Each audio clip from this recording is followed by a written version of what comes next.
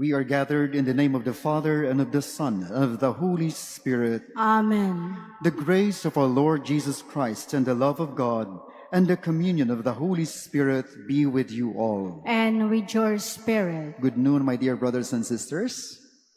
Today we celebrate the memorial of the parents of our Blessed Mother Mary, Saints Joachim and Anne.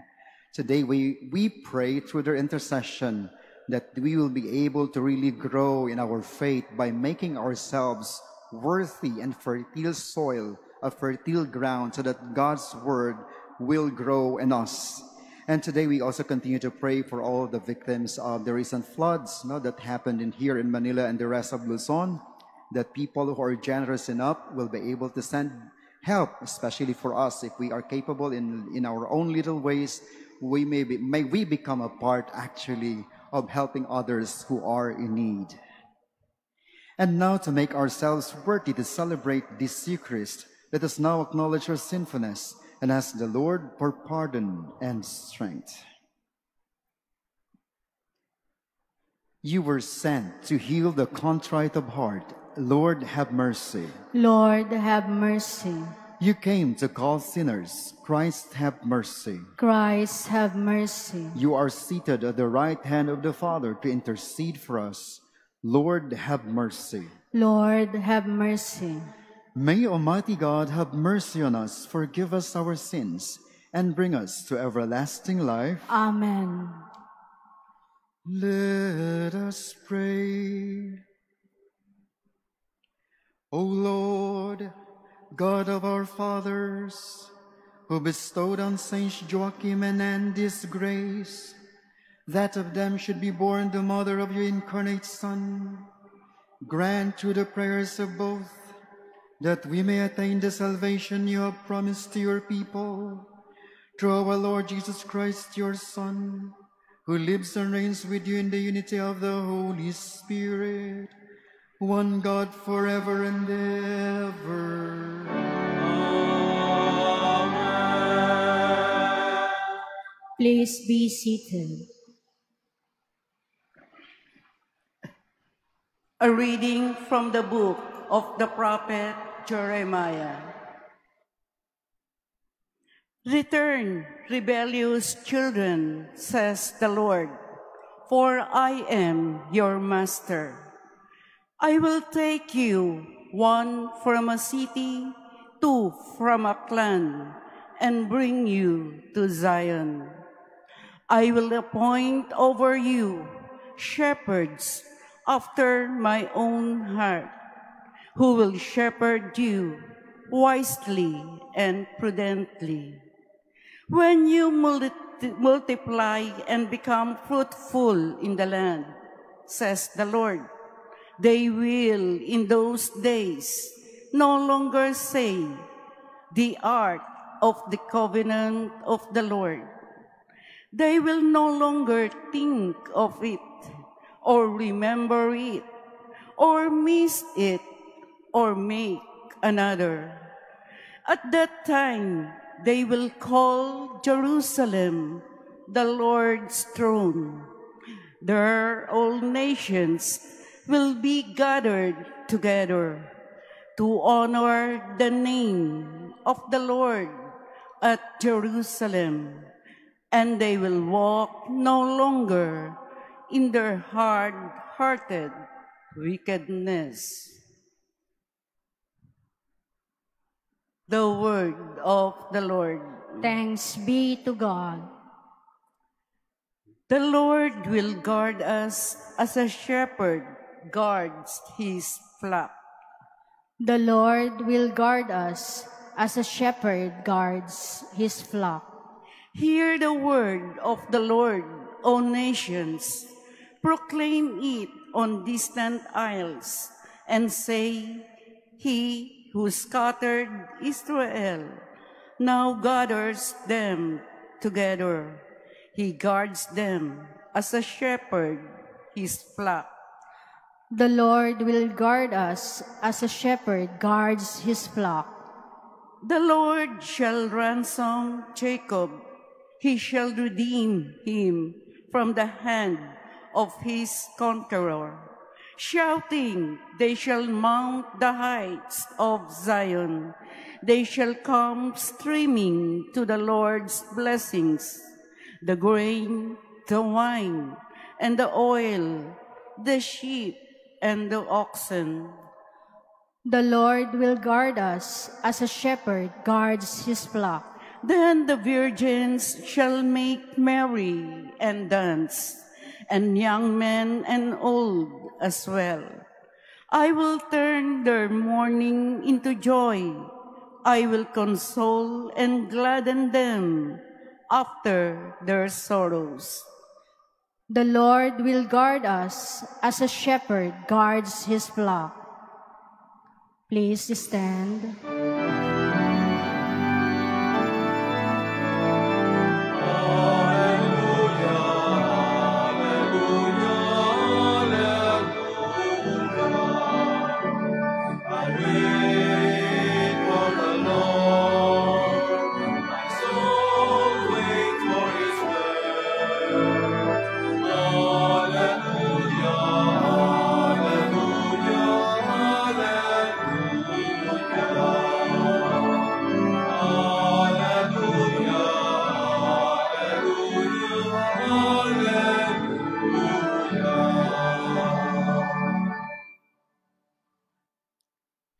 The Lord be with you.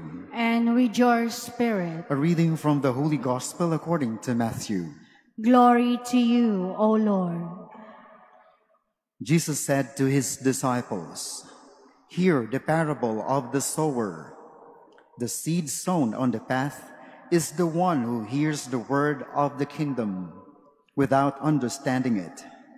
And the evil one comes and steals away what was sown in his heart. The seed sown on rocky ground is the one who hears the word and receives it at once with joy. But he has no root and lasts only for a time. When some tribulation or persecution comes because of the word, he immediately falls away.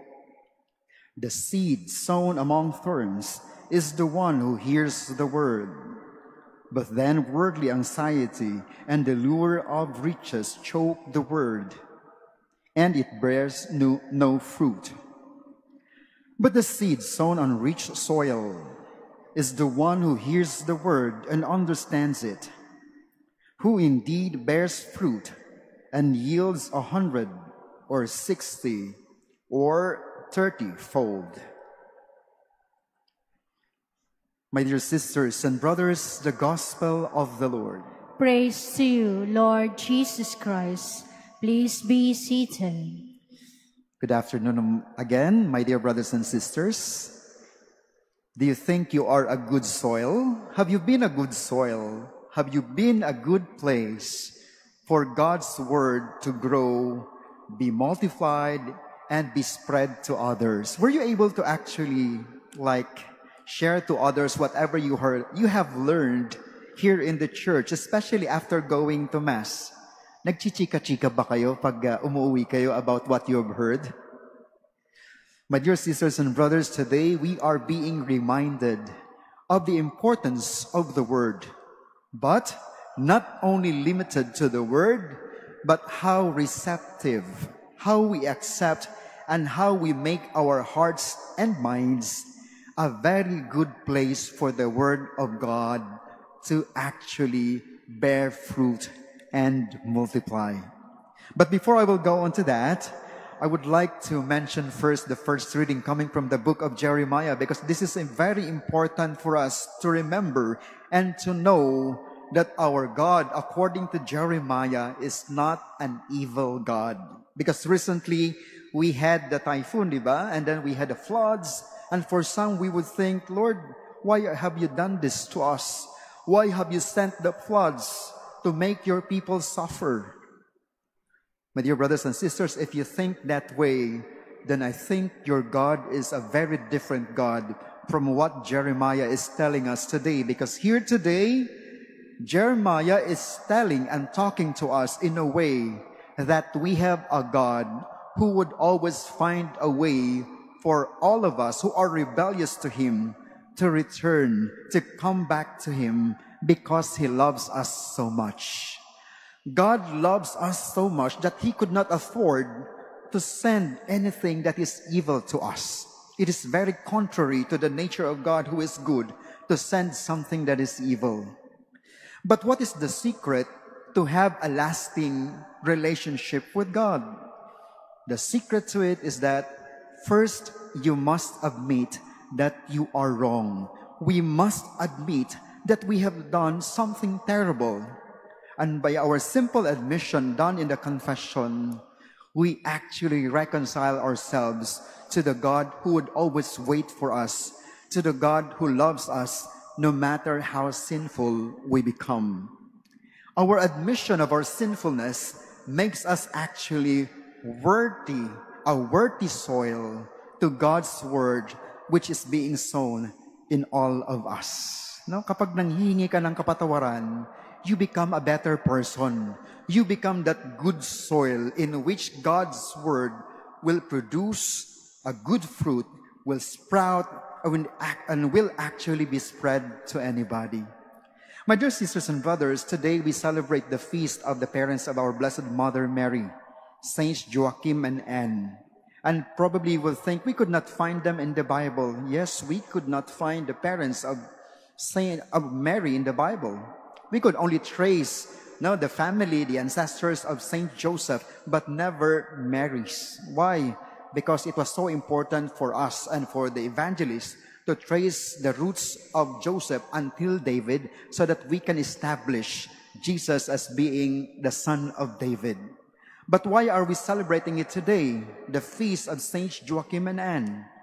Because we are being reminded that once there were two good people, Saints Joachim and Anne, who prepared Mary, who prepared our Blessed Mother to become a worthy vessel of Jesus the Son.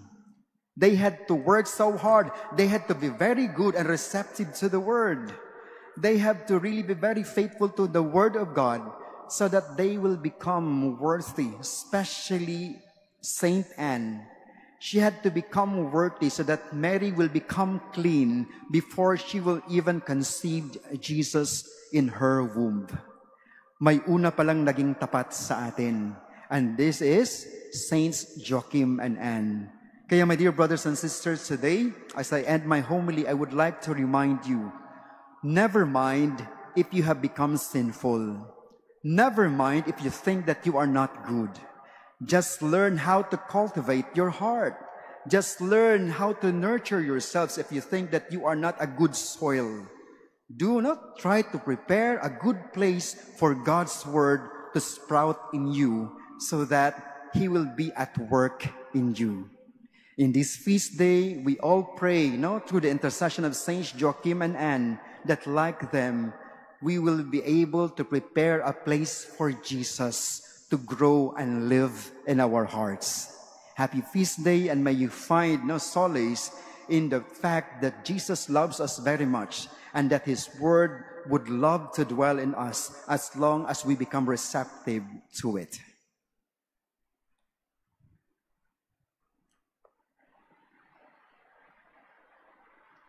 Please stand.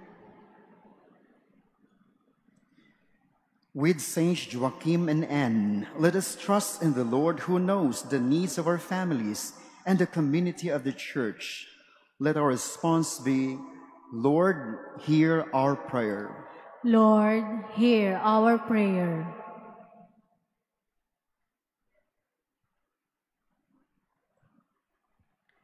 That the Church may defend the sanctity of marriage and the value of family life, let us pray to the Lord.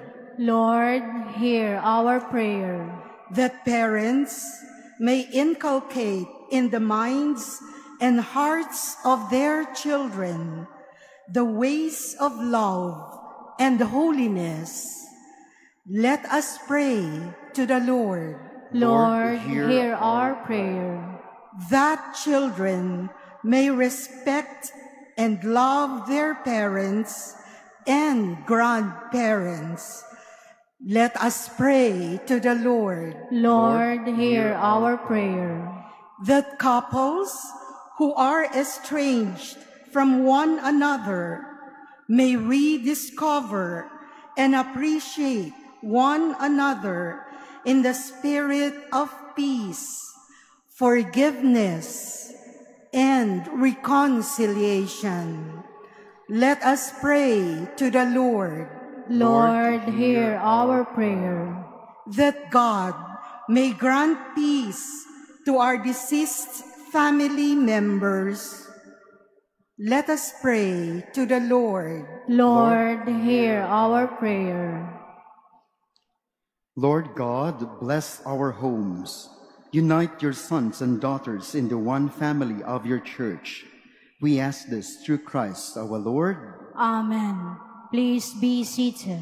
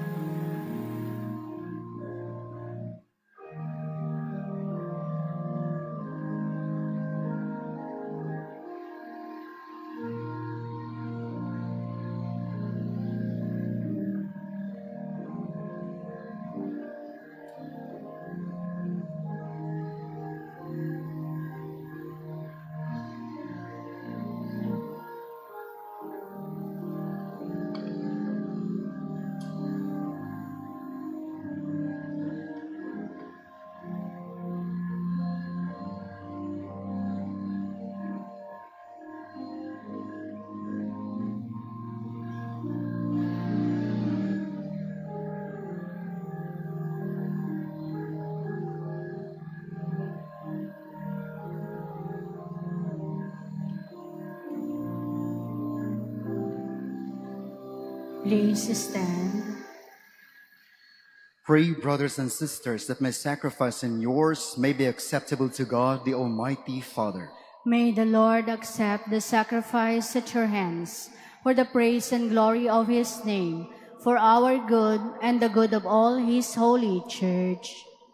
Receive, we pray, O Lord, these offerings of our homage, and grant that we may merit a share in the same blessing of which you promised to Abraham, his descendants, through Christ our Lord. Amen.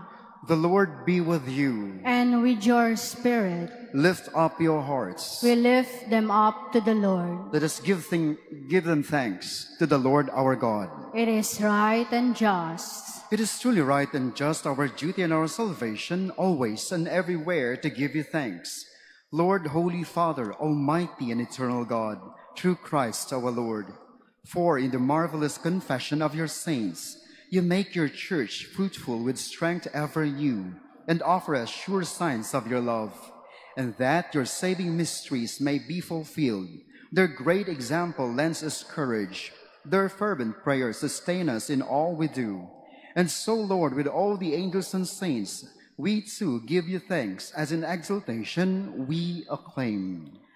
Holy, holy, holy Lord, God of hosts, heaven and earth are full of your glory.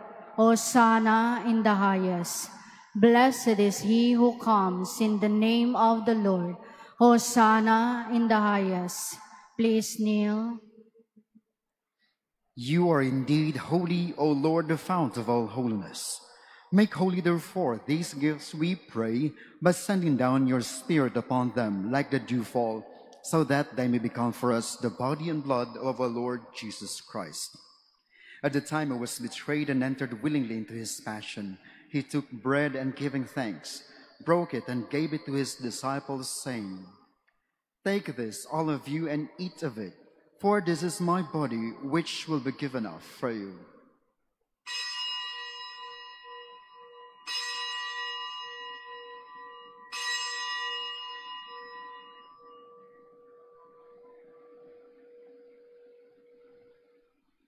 In a similar way, when supper was ended, he took the chalice, and once more giving thanks, he gave it to his disciples, saying, "Take this, all of you, and drink from it, for this is the chalice of my blood, the blood of the new and eternal covenant, which will be poured out for you and for many, for the forgiveness of sins.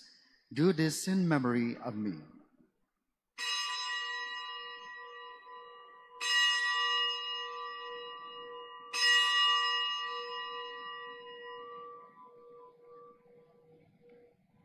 Please stand. The mystery of faith. We proclaim your death, O Lord, and profess your resurrection until you come again. Therefore, as we celebrate the memorial of his death and resurrection, we offer you, Lord, the bread of life and the chalice of salvation, giving thanks that you have held us worthy to be in your presence and minister to you. Humbly we pray that, partaking of the body and blood of Christ, we may be gathered into one by the Holy Spirit. Remember, Lord, your church spread throughout the world, and bring her to the fullness of charity, together with Francis our Pope and Jose our Bishop, all the clergy, the religious, and the entire people you have gathered for your own. Remember also our brothers and sisters who have fallen asleep in the hope of the resurrection, and all who have died in your mercy. Welcome them into the light of your face. Have mercy on us all, we pray, that with the Blessed Virgin Mary, Mother of God, with Blessed Joseph, her spouse, with the blessed apostles and all the saints, especially Saints Joachim and Anne, Saint Louis Marie de Montfort, Saint Pedro Calungsod and Lorenzo Ruiz, and all those who have pleased you throughout the ages, we may merit to be co-heirs to eternal life, and may praise and glorify you through your Son, Jesus Christ. Through him and with him and in him, in the unity of the Holy Spirit, all glory and honor is yours, Almighty Father, forever and ever.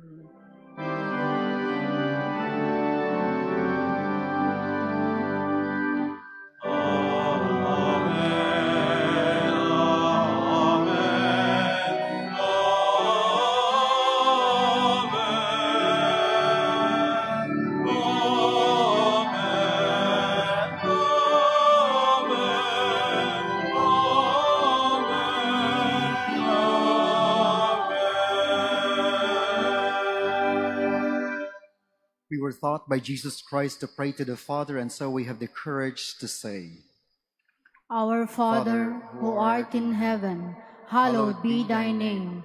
Thy kingdom come, thy will be done, on earth as it is in heaven. Give us this day our daily bread, and forgive us our trespasses, as we forgive those who trespass against us. And lead us not into temptation, but deliver us from evil. Deliver us, Lord, we pray, from every evil. Graciously grant peace in our days, that by the help of your mercy we may be always free from sin and safe from all distress, as we await the blessed hope and the coming of our Savior, Jesus Christ. For the kingdom, the power, and the glory are yours, now and forever. Lord Jesus Christ, who said to your apostles, "Peace I leave you, my peace I give you," look not on our sins, but on the faith of your church, and graciously grant her peace and unity in accordance with your will, who live and reign forever and ever. Amen. The peace of the Lord be with you always. And with your spirit. Let us now show each other the sign of peace. Peace be with you.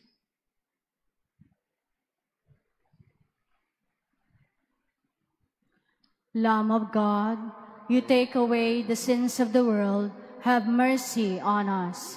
Lamb of God, you take away the sins of the world, have mercy on us. Lamb of God, you take away the sins of the world, grant us peace. Please kneel.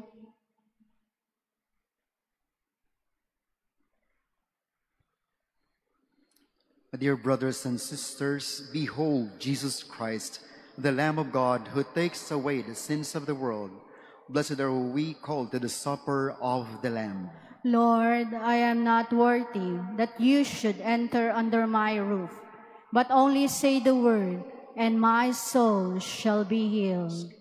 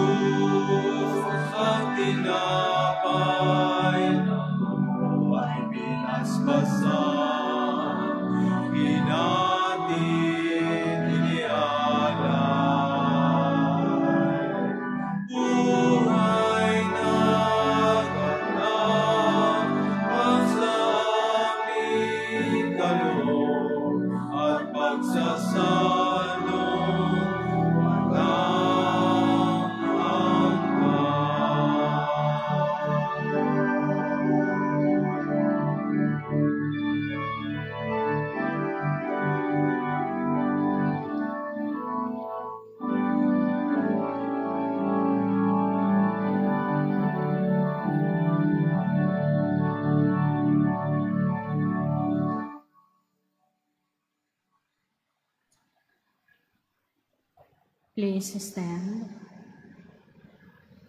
Let us pray.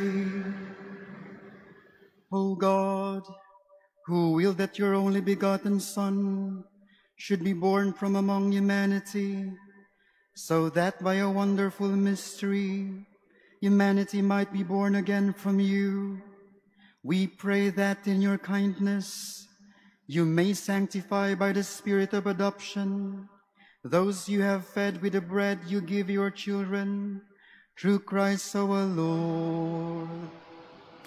Amen.